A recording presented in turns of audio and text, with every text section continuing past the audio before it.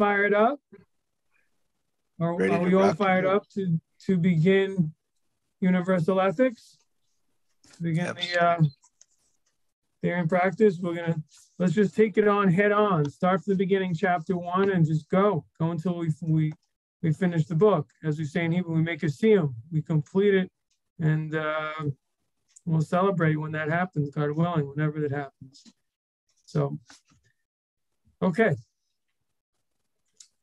So like I said, let's start at the beginning, chapter 1. I think there was a time I did the introduction years ago. Let's just jump into it. I would recommend seeing the introduction, but we're going to just start from chapter 1, okay? Chapter 1, the soul, the human being in the image of God. This is really the whole foundation of the 7 laws. That's how Rabbi Cowan sets it up. Again, the author of the book is Rabbi Dr. Shimon David Cowan. And really, this is the fundamental basis of the rest of the book. So let's see. Overview. This is on page 15 of the book. The Theory and Practice of Universal Ethics, the Noahide Laws by Shimon David Cowan. Cowan is spelled C-O-W-E-N. So for those of you who don't have the book, you can get it on Amazon. Look up Rabbi or Shimon David or David Cowan, C-O-W-E-N, and you'll find this book. Okay. Overview. The very beginning of the discussion of the theory of the Noahide laws needs to address the fundamental questions. Number 1, what is the meaning of the, quote, spiritual within a person? Number 2, what is the modality of spiritual knowing? Like, what's its description? What's its qualities? And 3, what is the content of that knowledge? In parentheses, it says revelation. So I guess that he's not starting with an explanation why this is so vital to the 7 laws, but I guess there's a certain obviousness to it. We talk about not worshiping idolatry and faith in God, and so you're already touching on the spiritual right there. And so the first question is, but I guess it's more than that. What he's actually saying is, like, what's the, what is it exactly that the basis of the requirement within the person that pulls them, that makes them seek, that naturally binds them, I should say more, that naturally obligates them to keep the 7 laws. And I think that's what he's getting at, that there's something spiritual within a person that seeks more than just physical satisfaction, like it seems like the animals of just surviving. And that's the number 1. Understanding ourselves is understanding the 7 laws. It goes together. What pulls us all to be here tonight? Why do we interest ourselves in religious thought? Why is that in God? Where does that come from? And so all that has to do with the first question, because there's something inside of us that connects to that part of reality that's something we can't see and we can't smell, but we know it's there, right? And that's the spiritual within the person, is sensitive to that. So that's the first question. So what does that spiritual in the person mean? How do we describe it? And the second question is interrelated. We describe and explain this knowing, to know about it, and to connect with and feel drawn to spiritual things. And finally, what is that spiritual knowledge that the person is drawn to? Okay. The discussion progresses in conjunction with consideration of the thought of a great psychologist and thinker whose work engages modern culture, Viktor Frankl. So we're going to be using Viktor Frankl's thought as a basis for discussion here, for the author's discussion, I should really say, about spiritual obligation, about the definition of meaning, and specifically the importance of meaning, and what meaning actually means, for lack of a better word. I think the reason why Rabbi Cowan does that is because he wants to, attract secular people to the Noahide laws, not just religious people. And so he's trying to communicate the importance of spirituality to everybody, to everyone who's part of the modern world. Okay, next paragraph on page 15. The soul is grasped as the spiritual bearer of the human being, the unifier and ultimate representative of the mind, body, soul complex, which makes up the human being. As such, it is responsible and beholden to something beyond the person. The religiously conscious person calls this God.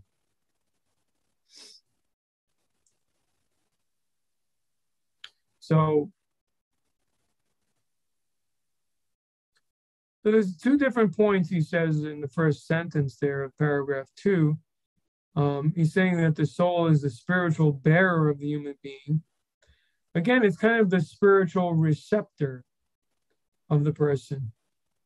The spiritual side of the person that allows the person to have spiritual experiences. The second point he makes is that it's the unifier of a whole complex of what we call the self, which is made of the mind, the body, and the soul. So that's an important point and to distinguish, because it's not always so clearly distinguished between the mind and the soul. Some people might think that with our minds alone, we can be led to moral truths. We can understand that the mind is not controlled by the physical urges of the body. And so it's really a conflict between the mind and the body. There were philosophers who had that belief. But he's saying no, and this is more of the traditional Jewish approach, or certainly the Hasidic approach, that there's mind, there's body, but there's something beyond the mind. There's something that is some things that we experience that we can't explain rationally, and that's connected to the soul. And in the end, the soul is really the one who is the actual unifier, and really has the power, at least, to dominate the other facets of the human being. Okay, any questions or comments so far?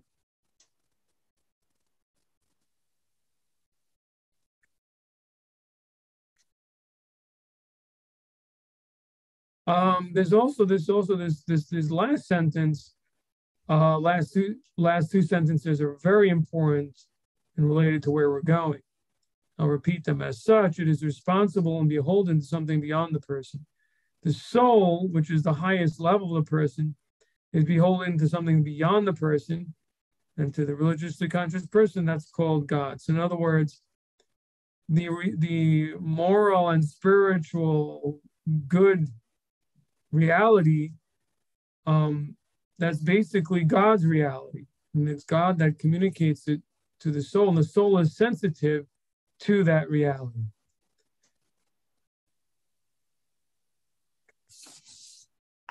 So there's an objective reality which affects conduct, which is not something the person makes up themselves. It's not something the person deduces even through their mind. It's something that's coming from another source, but the soul picks up on it and is sensitive to it and is beholden to it. Okay.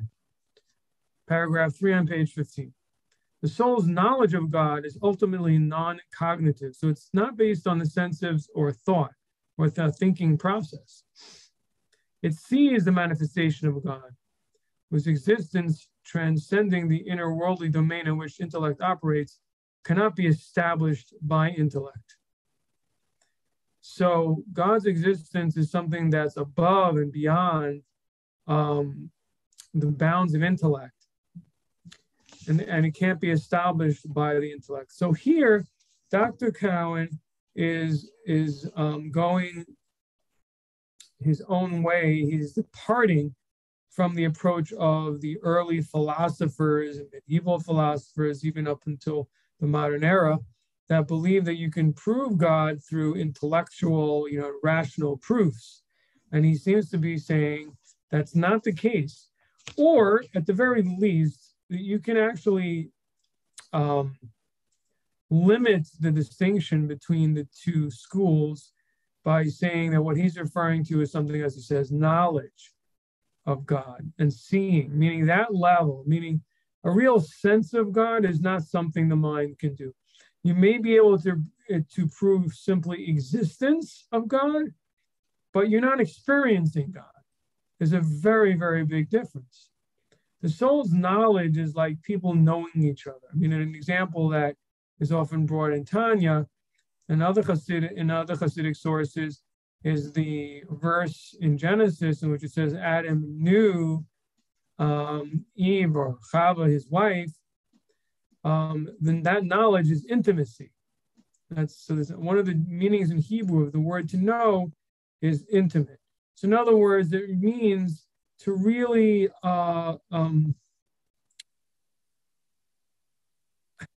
know something in terms of its real qualities, not just to know that it exists, but to actually, to have close relationship with the thing, to have certain sense of it, to really know what the qualities of this other.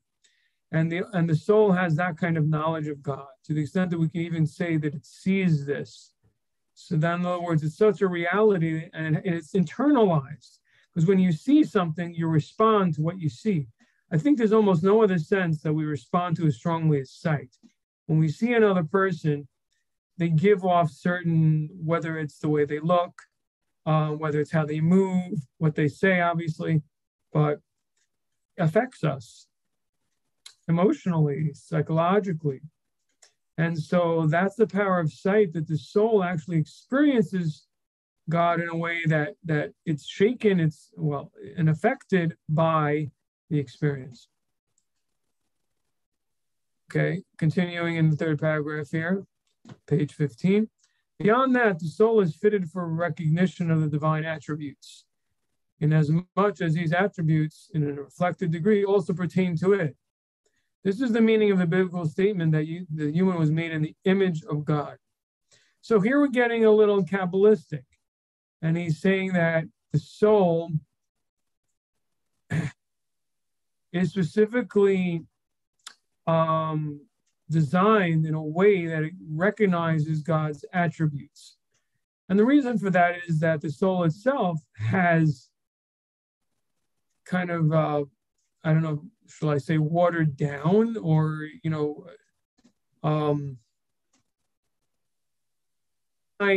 reflections of God's attributes. On one level, we can say there's just no comparison. On the other hand, there's some small comparison between the attributes of the soul and the attributes of God. There's some general comparison. We can say, oh, this is that. This is compassion. The soul has compassion, loving kindness, discipline, wisdom, understanding, knowledge. We can go through those and say, oh yeah, those are things that human beings have. But on God's level, it's a completely different animal that we're really, even the words we're using don't really do it justice. It's just, we have to because we have no other way of describing it. But in any event, because the human being on a very minute, distant level, but nevertheless has the qualities, therefore we can we can relate and have some knowledge of God's qualities because we have them too. This knowledge as affinity is actualized in the imitation of God through conduct of the Noahide laws. So this knowledge basically means that the soul is drawn to adopting the same attributes that God has and acting out and expressing the same attributes. And basically, what he continues there to say is these attributes are reflected in the 7 laws. The 7 laws reflect these attributes. So basically what we're saying in other languages, you want to be close to God, you want to be like God, keep the 7 laws. That's what we're saying. Walk in God's ways. When you're talking about something spiritual, and that's by the way also a very big distinction philosophically in terms of Christianity and Judaism, is that, and I don't really like getting into this too much, but simply the idea of God is as a body, God forbid, basically turns the idea of how we come close to him on its head. Because in Judaism, God doesn't have a body, so you can't get close to him by space, simply, getting close to him because you're standing next to him, you see him. Those things don't work because that's not what God is. And beyond that also, not even so, and even in terms of the emotional ways we become close to other human beings, but just liking them or quote loving them because we just like the things about them, is also really not the way we become close to God either, even though there is the idea of love and fear of God. But that's not the primary way we become close to him. The primary way is that he, through his attributes, behaves in a certain way, and thus spiritually, if we, as we, so to speak, mimic that, that's how we become close. And so that creates a fundamental rift, division, distinction between, what I would say at least the outgrowth of Christian doctrine and Judaism. I'm not going to get into the whole, into any deeper discussion about it. So don't ask me about it in terms of, if you have any questions on what I'm saying. All I can really do is direct you to a book that I brought up and I have a lecture on in the past, spoke about, which is Dr. Abraham Livni. In his book, The Return of Israel, he has many chapters about his critiques about Christianity. If you're interested, you can look there. Okay. All right, so at the bottom of page 15. Any questions so far? But the beauty of what he's saying is that the 7 laws kind of flows from the fact that a human being is created in God's image. And therefore the natural response of the human being is to keep the 7 laws.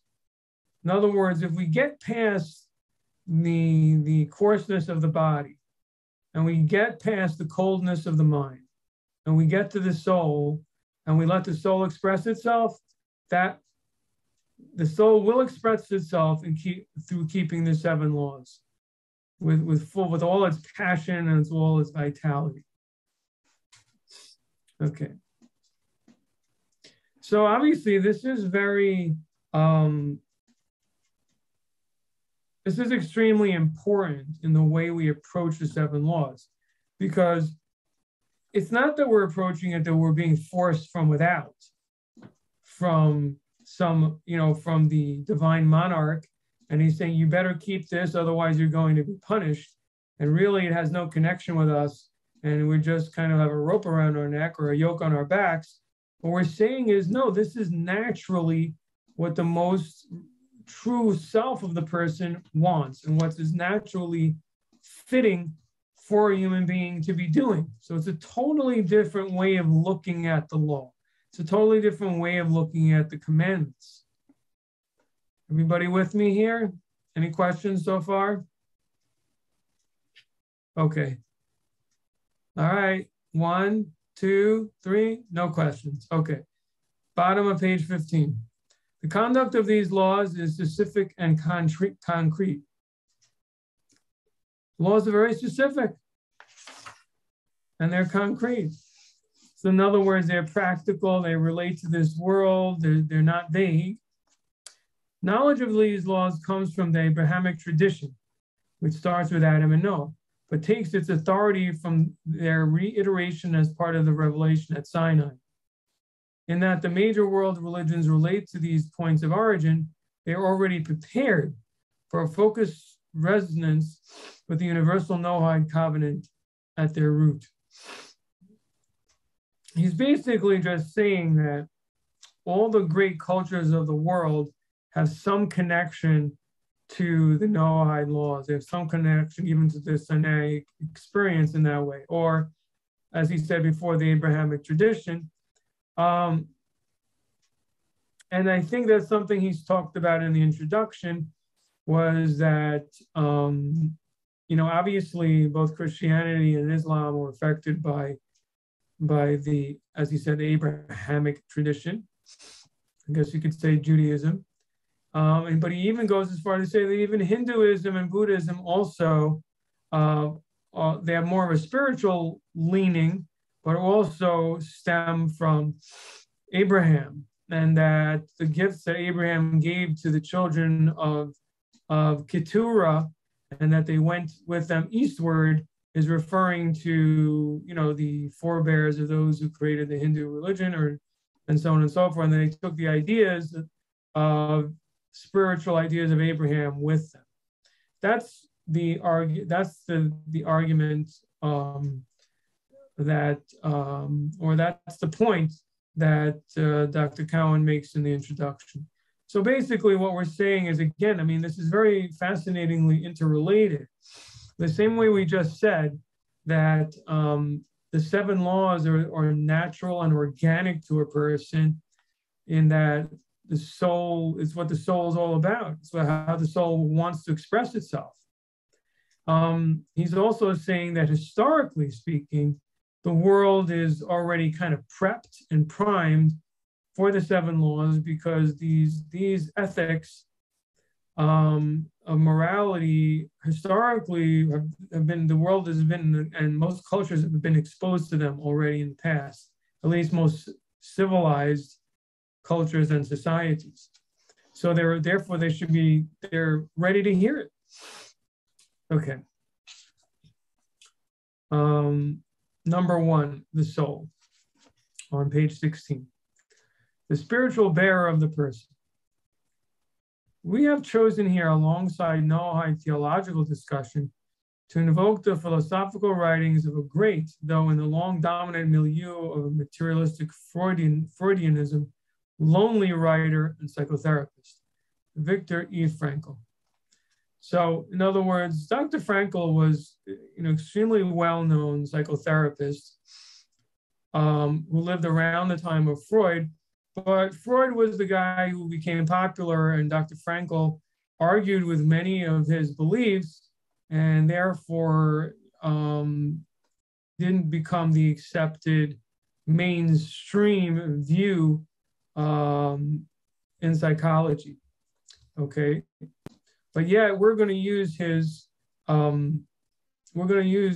Dr. Frankl's theories and teachings as a comparison point or a point of reference of how to speak to the secular person about the 7 laws. This is a really fascinating idea.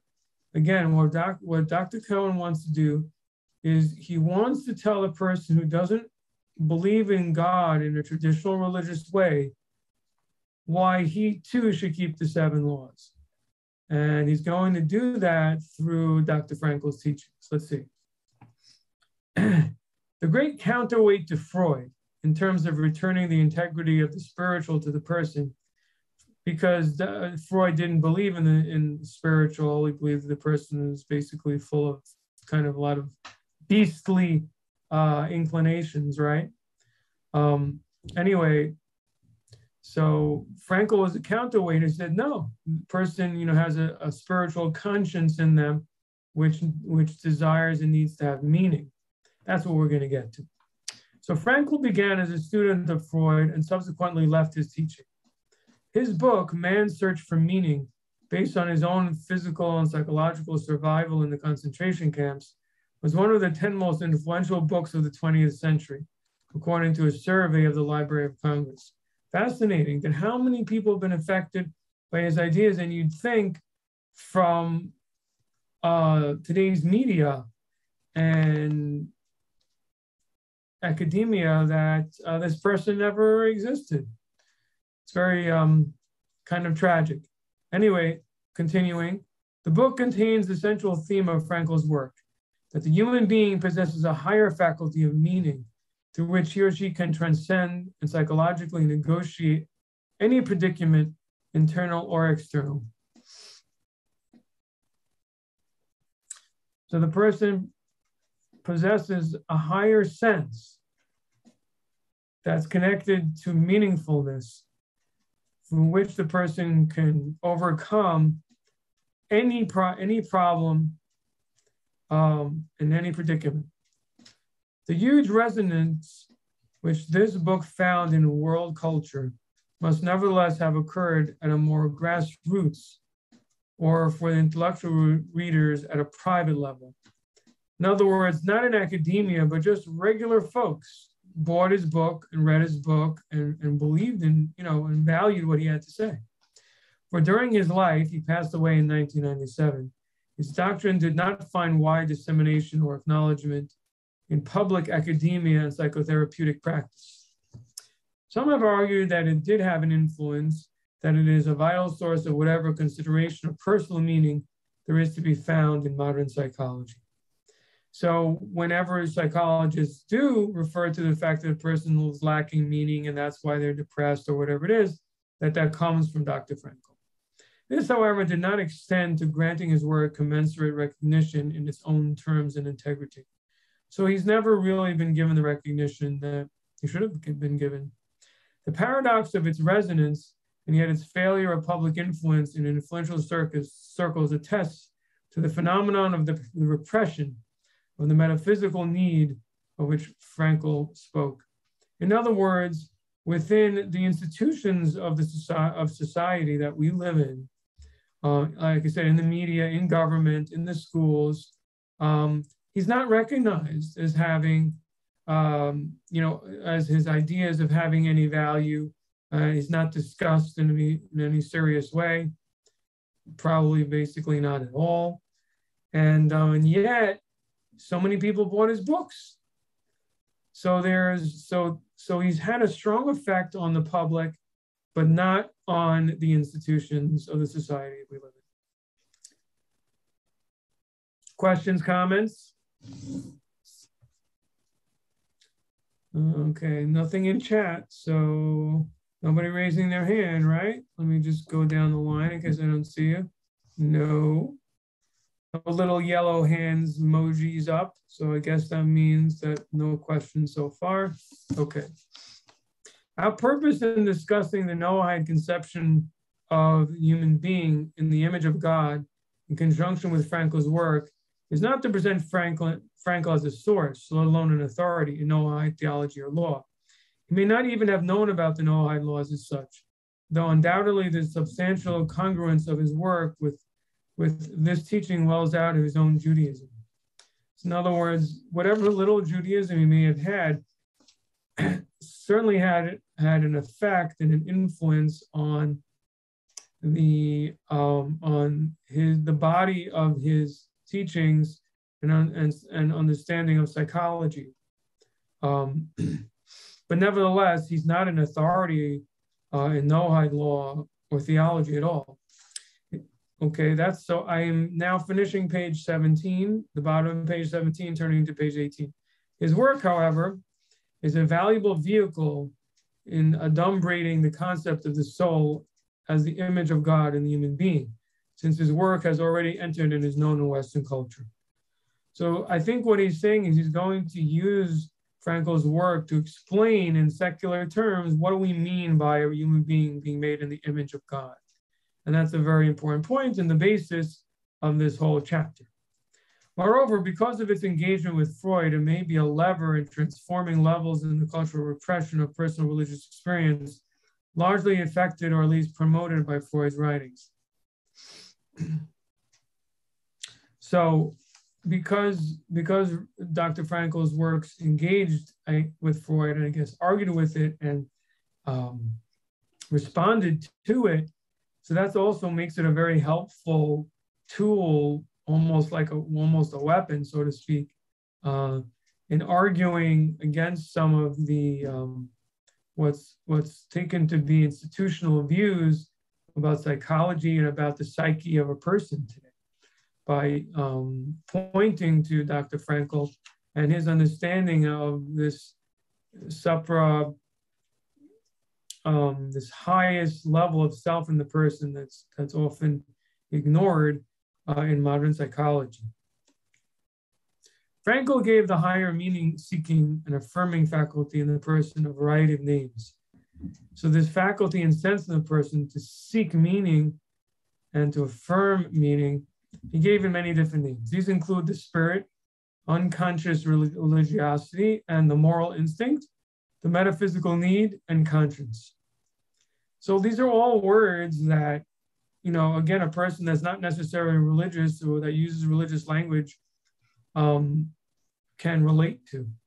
This aspect of the self is to be distinguished both from the emotionally and physically needy and expressive self of the physical person.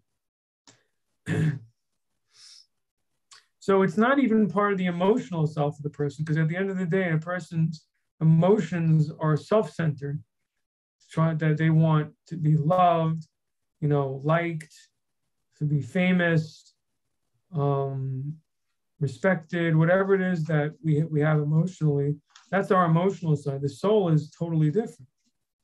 Rather, this is this distinctly impelled moral self, which by its nature seeks to persuade intellect to transcend the relatively self-centered existence of the bodily personality and do things that are not self-centered. So it's a totally different impetus and push that comes from the soul. It's not self-centered, it's outward-centered towards a higher meaning and purpose. It's transcendent. So, you know, this idea of connecting Dr. Frankel's ideas with Noahide, Abrahamic, Sinaitic belief really brings, it's a tremendous bridge between religious and secular people. And it's also, it brings particular religious people closer to secular people. When we see, in other words, for example, you know, secular organizations are people that are engaging in compassionate acts towards others or different selfless acts in regards to other people. They may see themselves not being religious, but armed with these ideas from Dr. Frankel, we could say the impetus is coming from their soul, though. You know, they say they don't believe, but why are they really doing it? They really do believe. They're saying they don't because that's the mind talking, but in reality, their actions are coming from the source of faith, you see. So this is a tremendous bridge between religious and non-religious people that Dr. Frankel created here. We'll see more about this later on. Excuse me really quick. Yes, please. Omar's had his hand up for a while.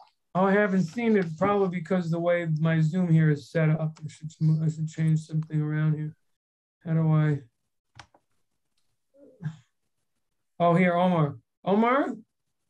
Yes, Rabbi, question. What percentage of Jews are aware of, you know, the Noahide laws? Is this like all Jews know this? Or I you don't just know. said I Dr. haven't taken a Frankel? census. No, sorry. I know it's a question that, yes, is loaded because obviously you haven't polled all Jews to know. But yeah, I don't have any data about this. I mean, it's not. I suppose I the mean, question I'm trying to get at religiously is, educated Jews know about it, and that oh, number. I mean, look. I mean,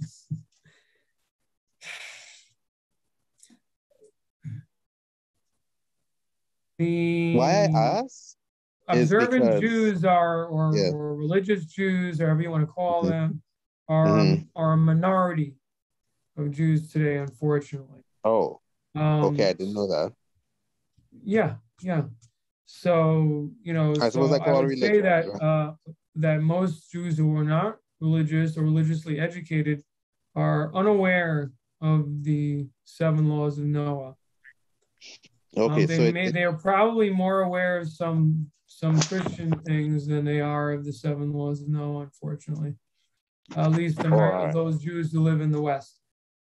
And the Um, reason why I ask is because uh, how do you, if you are trying to live by the Noahide laws and you're trying to encourage others to live by the Noahide laws, the question comes up, okay, but where did this come from?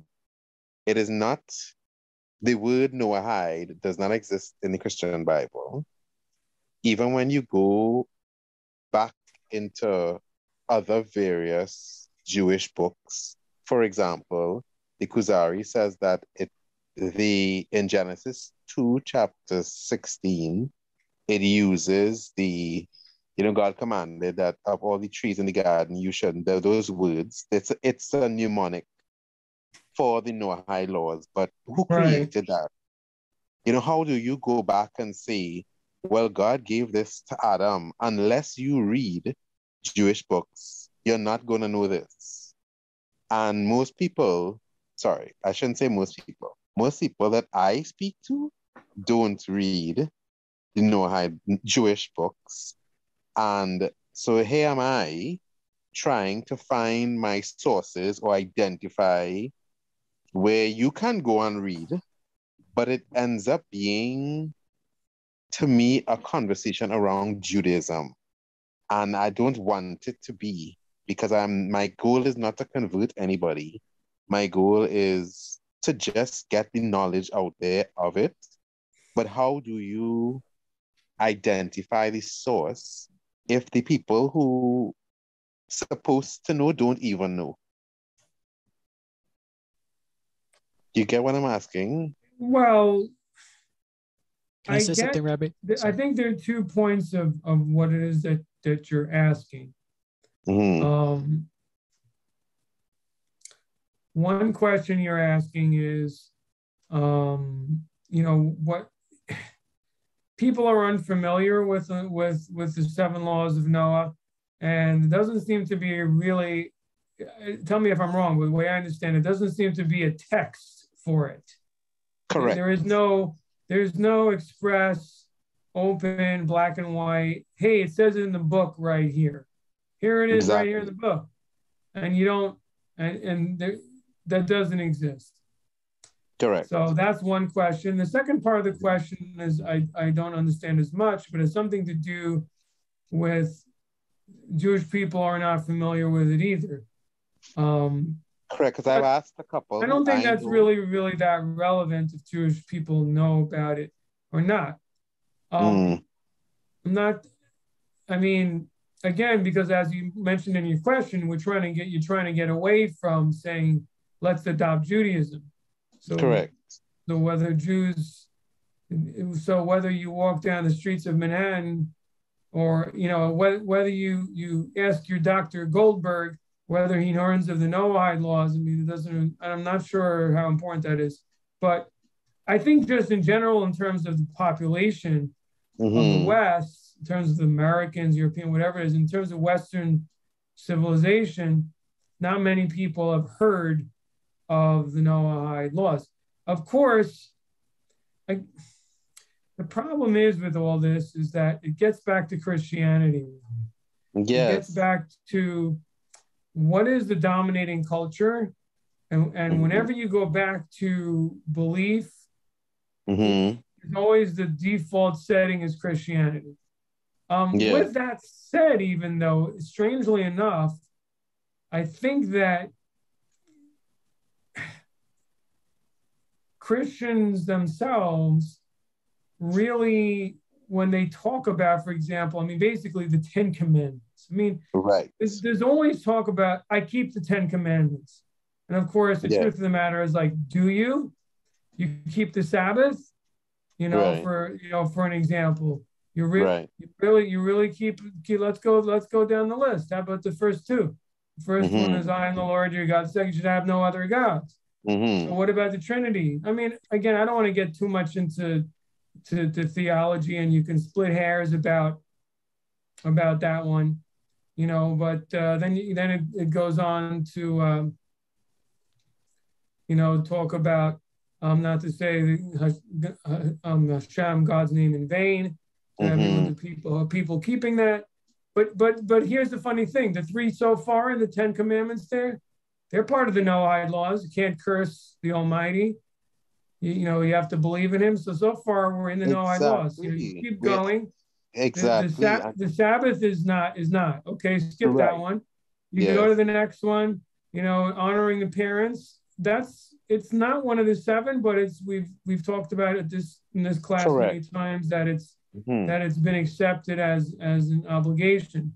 Yes. So and then basically what do we get to after that? You get to the rest of them: thou shalt not murder, murder, thou shalt not steal, you shouldn't bear false witness, you shouldn't covet. What did I skip? But anyway, the bottom line is, besides the Sabbath, it's pretty much, and again, honoring the parents is not one of 7, but it's an obligation. You pretty much kind of got the 7 there. And I think that's fascinating that it's like, so it's interesting that in Christianity that they're stuck on the 10 Commandments as what you person should be doing. It's very close to the Noahide laws, except that their idea of belief is flawed, very flawed. That's another.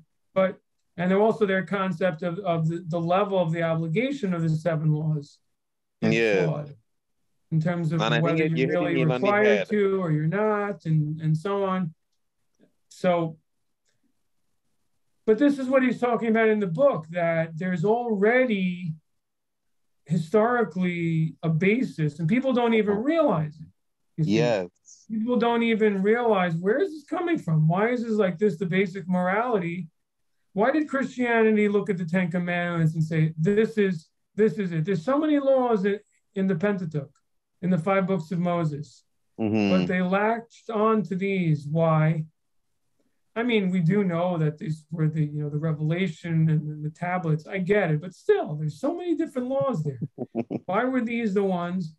So I think there's a connection there between this idea that this was in the culture. This is something that Abraham spread. It's something that Shem spread. If you've been listening to this class in terms of what we studied about the Ger, that Adam and Noah and Shem spread these laws, that it's already in the culture. It's just they haven't been mentioned by name, and that the different different plagiarists. I don't know, different authors came along and say, hey, no, listen, I got this idea. It's my idea, And so basically Christianity came along and said, hey, guess what? This is what you should be doing. It's a new idea, innovative when it wasn't. It's a very, very old idea. And then they get some points of it wrong. But so does that answer your question at all?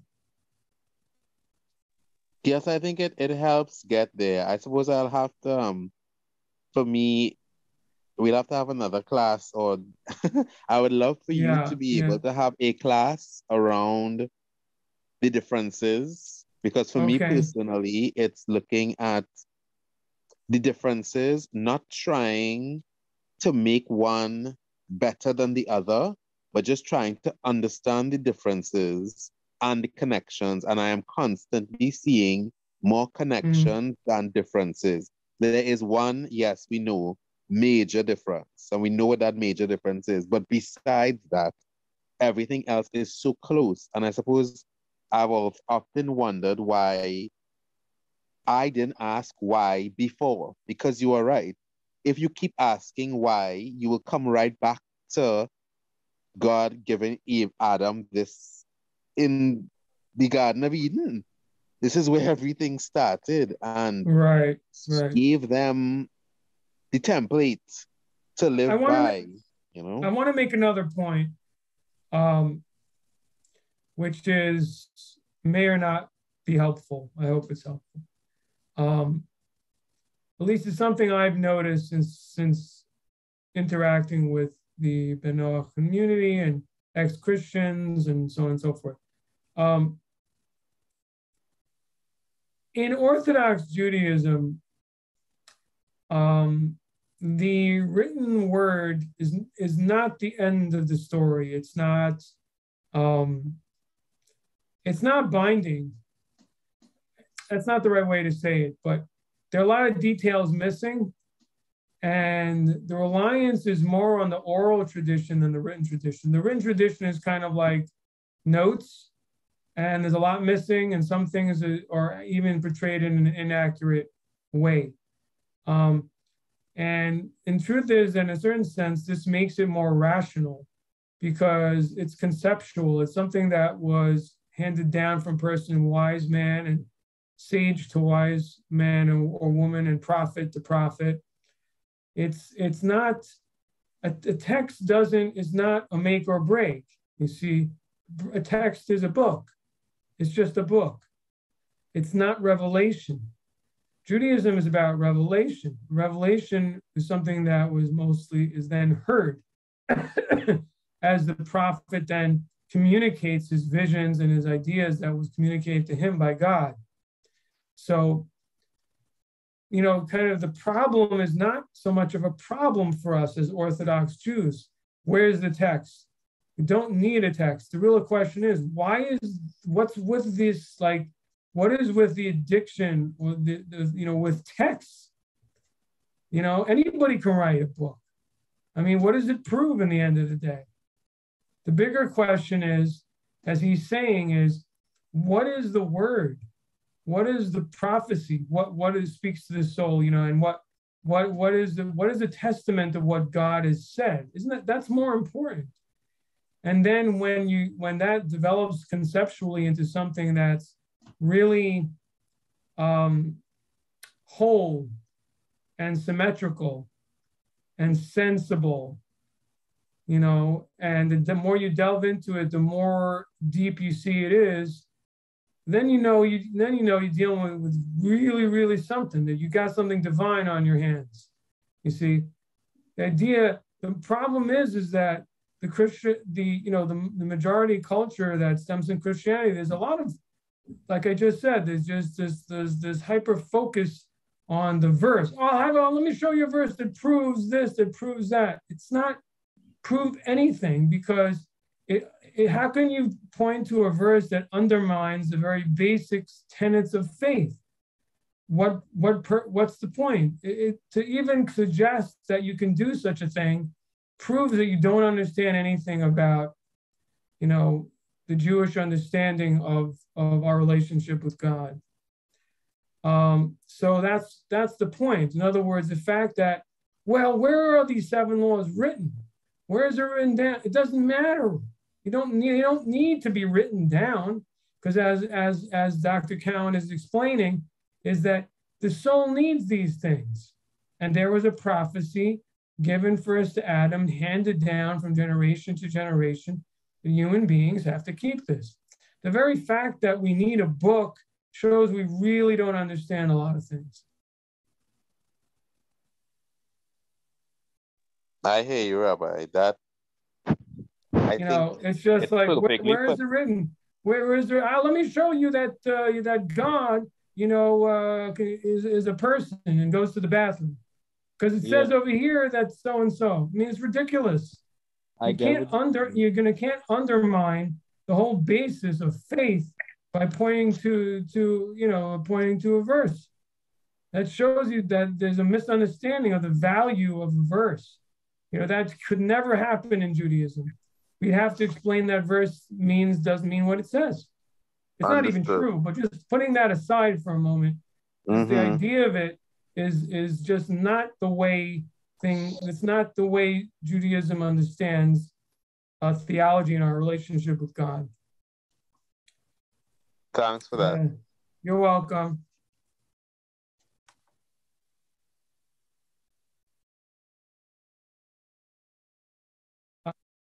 Someone asked, who was the founder of the Noahide movement? So, what was his name again? Anybody want to help me here? Ross, what's the name of this? The Indiana Jones of the B'nai Noah. What is his name again? Vendell Jones. Vendell Jones. He was basically the founder of the movement. Thank you. He was one of the early pioneers, yes. One of the early pioneers. Actually, Rabbi, there's a book I read about this guy, Amy Pallieri. He's French. He was a French Catholic priest who was, like, just before the World War II, he kind of started the whole conversation with a rabbi. It's a very interesting book called The Unknown Sanctuary. The Unknown what? The Unknown Sanctuary. Maybe you put it in the chat because I'm not. Sanctuary, The Unknown Sanctuary. Oh, yes, he's French. His name was AIMEPALLIERE.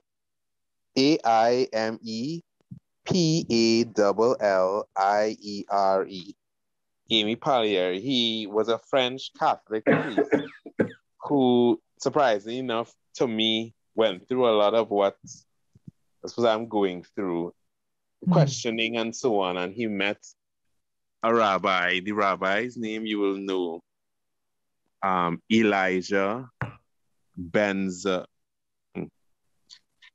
His last name is Ben Mosega. That's him. Elijah Ben Mosega. That rabbi. He met him and they had a lot of conversations, and it helped him to understand what Noahidism, because he didn't know what it was, and he met him and he exposed him, the rabbi, to this, and he told him, you know, it's a very, very, very interesting book. But to me, because it happened before the war, World War II, to me, he is the kind of beginning of the questioning. And then this guy, Vendell Jones, really blew it up in the 20th century. But it's a fascinating book when you read about it, from exactly what you were just talking about, that intersection between Christianity and Noahidism and how it's so close and yet they are the difference. Right. Yeah.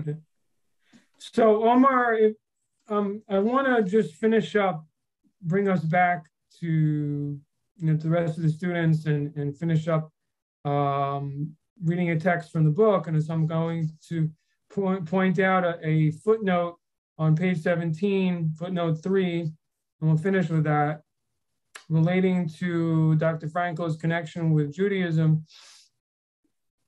He says in footnote 3, the Noahide religiosity evident in Frankel derived from a genuine Jewishness in his life, as observed also by Professor David Gutman in Viktor Frankl and Logotherapy, Journal of Judaism and Civilization. Okay. Now, notwithstanding his marriage out of his faith, he put on the tefillin, the phylacteries containing portions of scripture on his arm and head, and prayed daily. He chose to be buried in a Jewish cemetery. It was this Jewishness, and specifically its supra-rational element of belief, that ensured for Frankl genuine transcendence of meaning corresponding to objective universal values. And this is a very interesting point of how juxtapose or connect or bridge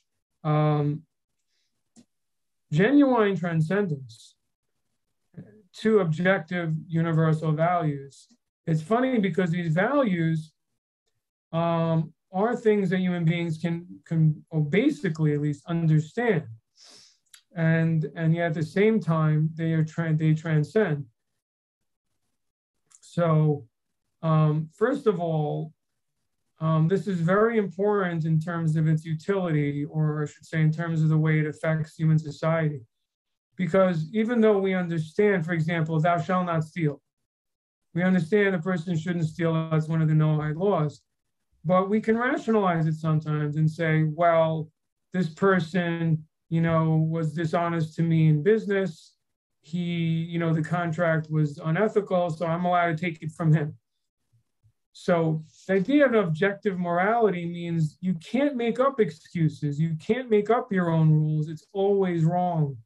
You can't bend it like that. And that's really the beauty, and it's extremely important in terms of society, as we're going to learn eventually here. We've put it in this class many times, the idea of settling the world not to allow rationalizations.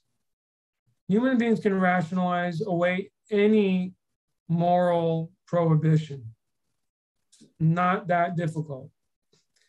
Once they're fungible, once they're not objective and they're based on a human judgment, then basically it's a circus. And everything goes, because if a person really wants something, they can rationalize it. Well, this person deserves it, and this person did so-and-so to me, so this shouldn't apply, and so on and so forth. There's no end, and there's just, so one of the fundamental ideas is that they're objective, but not just objective, it's a much higher level, it's transcendent. And that brings it above even life itself to a great extent. So, and we had this discussion during when we studied the path of the righteous Gentile about how the punishment, at least, is permitted punishment, at least, or generally the punishment for violating the Noahide laws is death. And obviously that's pretty scary.